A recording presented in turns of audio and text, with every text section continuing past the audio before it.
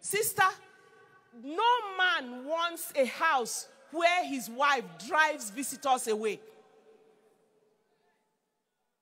No man wants to marry and his brothers and sisters can't come to his house.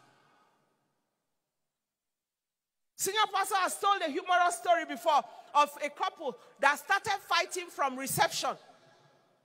Wedding just happened. They came for reception and they started fighting. And the man said, hey, I have entered problem. Why? Because the man turned to talk to his brother in language. And she started quarreling. Why are you talking to him in language? Speak in English so that all of us can hear. That is a sign and a wonder called a woman. How many of you realize that by the time you are getting married, if the man you are marrying is 30 years old or 40 years old on the day you are marrying, that means that he has known his father, his mother, his brothers and sisters and relations for 40 years. And maybe you and him have only known for maybe a year. You did 6 months courtship in church, and then now you are getting married. He knew them for 40 years. He just met you and knew you for 1 year, and you want him to marry you and drive all of them out of his life. 40 years investment should go in one day because of one girl. It doesn't work like that. You see, these are some of the things that make people enter into homes and marriages, and then we're struggling. We're struggling. What's the extension? The extension. His brothers are always coming to our house. You don't they know that I contribute? I do like this. They are giving me work. I'm always cooking. And they're always asking their brother for money. If they don't ask their brother for money, who would they ask for money?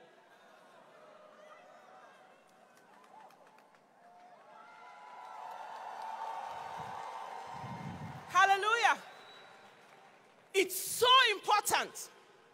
It's just a little sentence inside that whole passage. But she was eager and ready to accommodate guests. She was ready for people to come to the home. She was ready for anybody else to join them in the family. Now, of course, there is a limit. You don't transfer your village to live in your house. It's a letter of transfer. Hello, villagers. Henceforth, the new posting location is my house. There has to be moderation. There has to be, work together in unity. Sometimes these are even things you can discuss before you get married. These are vital things. I know of women that drive their mother-in-laws away from the home. That is a disaster. The person that born your husband. I'm talking African. He born, now him born your her pikin. He said, make she no come her son house again. Because her son don't marry wife. Will she wish you well? No.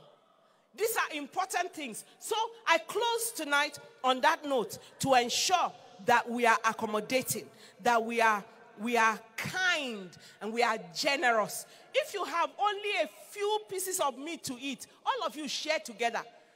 There is love in sharing. Share it. I heard of a young lady some years ago, this is quite a while ago.